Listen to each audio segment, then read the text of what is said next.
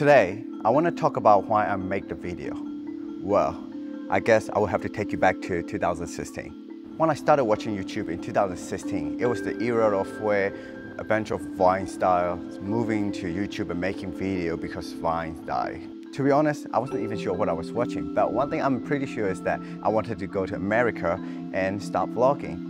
Then hopefully start getting paid for the views too. I started documenting myself since I was 17 for no other reason but just to use this documented clip to retell the story of the event or highlight of the trip or things about my life. This sounds selfish, but it was never for others. Just documenting my life as a visual journal instead of being on a paper. I have worked as a videographer and a video editor for both a company and a freelance job. That's the first time that I realized myself that I'm doing what I love, but not feeling satisfied or enjoying it. So after one of my channels got monetized, I thought I'd be so excited and keen to make more videos because now I'm getting paid to make videos and then post it online.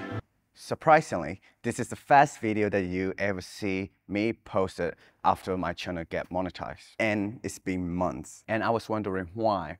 Why am I not so keen to make more videos as 17 years old me would love to do? This is where I started to remember why I make videos. I'm a storyteller, maybe filmmaker, but definitely not a content creator.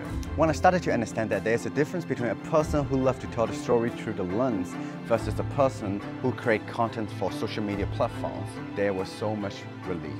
I was doing what I love to do in a round area. This is why I don't always enjoy following the trends or changing the way that I tell the story. I have learned a lot of ways to hook the audience to watch the videos in 5 seconds so that your video is successful. But I don't want to. Maybe that's not how I want to tell my story.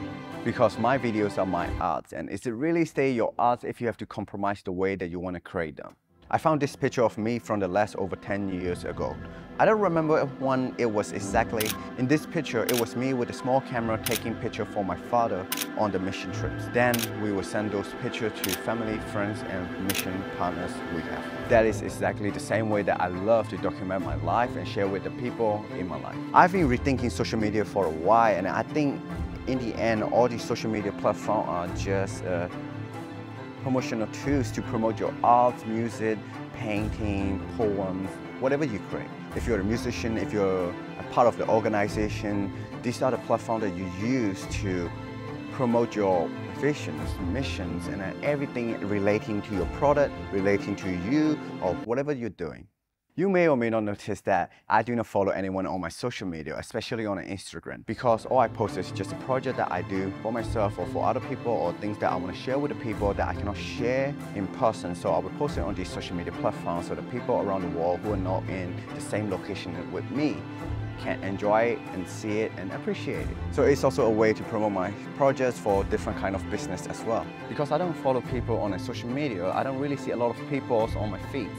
So in that way, that actually helps me to not spend so much time on social media because I don't see a lot of things. Don't get me wrong, I will still be filming and uploading videos, but it is only when I have a story to tell, but not trying to create a content to post it on a social media platform. I will still be filming and editing for some other people as a side job, side hustle, but it's not always my first priority or main focus anymore like it was used to be mine. I think it would just be more like when I have a heart for it and then when I can tell the story the way I love to and I want to tell the story and I want to have a control of it, I guess. With that, I'm really excited for what is next. And if you are too, and if you are especially not in the same location of where I am or in the area that we get to see all the time together that I won't be able to share the story with, then make sure that you're following or subscribe to one of my channels so that you can be keeping updated with my life. And I am so keen to share more of my visual journals with all of you.